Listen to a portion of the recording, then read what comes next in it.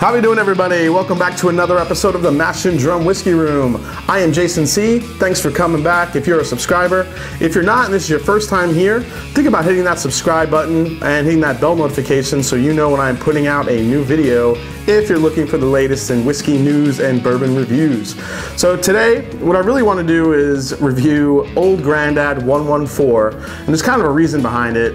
Really wanted to review this one because this being the week of Thanksgiving, the first time I had this was actually the week of Thanksgiving last year. And I remember thinking how nice and spicy it was and how perfect it was for a really cold November Thanksgiving night. So let's get into it. All right, guys, so a little bit about this bottle. This Kentucky straight bourbon is named for none other than bourbon legend Basilhayden, created by Basilhayden's grandson, Colonel R.B. Hayden. This bourbon utilizes a high rye mash bill. Old Grandad is part of the Olds in the Jimbeam portfolio, which also includes the Old Overholt rye as well. There's a cool little picture here of Basilhayden on the front of the bottle too. Kind of cool. Old Grandad 114 was the talk of the bourbon world in 2016. Rumors were everywhere that Old Grandad 114 was going to be discontinued by Jimbeam, but in the end, thankfully, all the rumors were not true and we can all still enjoy it, well, at least for now anyways. 114 is one of Jimbeam's 3 Old Grandad high rye bourbon offerings, all with similar mash bills as Jimbeam's old familiar, like this guy right here, Basilhayden. This is the daddy of all the Granddads with an ABV of 57%. The standard offering is 40% ABV, and the bottled and bond version, which is right here, is, as we all know, bottled and bonds come in at 100 proof. All right, so while you guys are getting a closer look at the bottle, I'm gonna give you a little fun fact about this bourbon. Old Grandad is actually mentioned in Ian Fleming's Live and Let Die novel as James Bond's bourbon of choice in his old-fashioned cocktail. Pretty cool. It can't be James Bond unless you can maybe drink like him a little bit. This Old Grandad is bottled at 114 proof, like we mentioned, but the mash bill is 63% corn, 27% rye, and 10% malted barley. Really good amount of rye in there. This is also a great price, coming in at an MSRP for around 25 to 30 bucks. All right, guys, so as you can see, it's got that big 114 right here on the label. It's also got a nice little wax medallion on here that also has 114. It's also on the top of the bottle. So they definitely want you to know that this is 114 proof. So let's get into it, guys. Let's pop it open. Oh, nice little pop there. Let's get a pour. It is Thanksgiving week, so I'm gonna celebrate a little bit here. All right. All right, guys, let's get into this one. So first, let's go with the color a little bit. Nice bourbon color. It's a little bit darker of a copper there. Really nice color. It's super, super viscous, really coating the glass nicely, really sticking very, very, very much. I mean, if you could see it, it's really painting the glass really well. So, all right, let's get into the nose, guys. Here we go. Wow. Sweet, really powerful punch of alcohol on the nose there. You're getting some oak, a really nice leather note on there too. So I used to ride a motorcycle, and I remember going into the shop and smelling all the leather jackets and stuff. That's what it smells like, that new leather smell. Wow, caramel, a lot of caramel in there. Definitely getting that usual. So for me, when I get a high rye mash bill or something with a lot of rye in it, or just a rye in general, I get a lot of orange and citrus on the nose, and I'm definitely getting that in here as well. Really good. Really, I mean, there's a really nice caramel flavor to this too on the nose. Really nice. Definitely getting some brown sugar. A little bit of it's like an orange and cinnamon mix on here on the nose too. It's really nice. Wow. All right. All right, guys, let's go to the palate. Cheers. Happy Thanksgiving. Let's go in.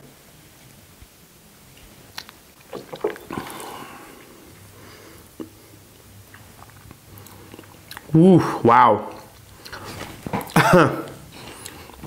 There's that rye kick. I love it. And this is why this will keep you warm on a cold night. And this is why, you know, it's a good amount of bourbons that I love, especially when a bourbon can take you back to a nice time that reminds you of. And it does. When I first had this, I'm thinking about Thanksgiving now and everything that, you know, we had cooked and what we were eating. And this was kind of the after dinner drink that we had.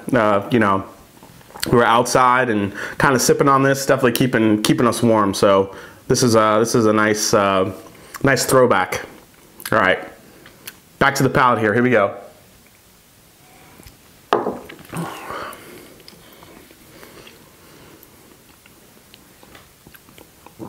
Yeah, so up front, it is really, really mouth coating, really sweet on the palate. It tastes like like one of those Werther's candies.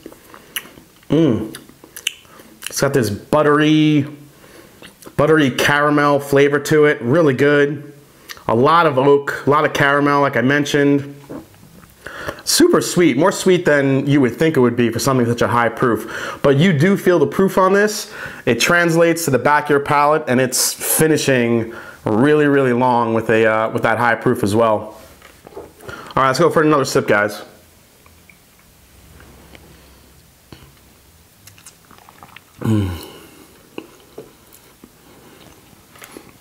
Yeah, okay.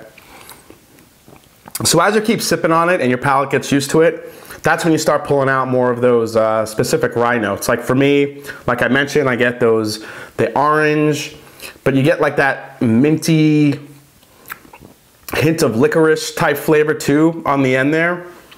Really good. It really takes you through all different types of flavors as you start sipping on it. Like I said, the front starts really, really sweet, works its way back. You get that nice alcohol burn, really long finish, then right on the end you get a nice minty licorice sweetness. It's so good, and the flavors are really staying with me, really mouth coating. Let's go for one last sip. Here we go.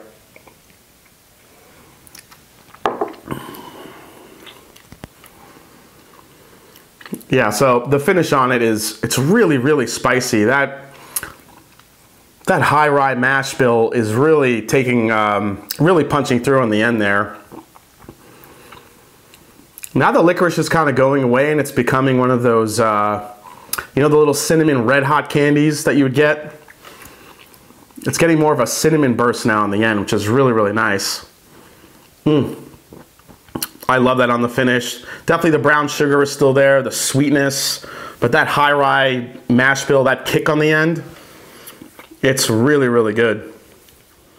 All right, guys, so what I want to do here with this one being it's 114 proof is add a little water to it and see if it changes a little bit. Let's see if it brings down that high spice kick, maybe if it mellows it out a little bit. Let's check it out.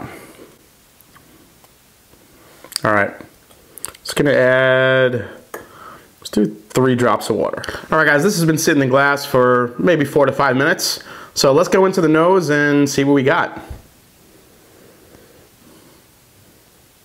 All right, still very sweet on the nose, maybe even more so now. The alcohol has taken a little bit now, more of a back seat, which I think I expected. But now more of those rye spices are coming through, so I think the nose is actually offering more of a balance here with the little bit of water in it. Now you're getting sweet and rye spice rather than sweet and alcohol. It's kind of nice. All right, let's go into the palate, guys. Cheers.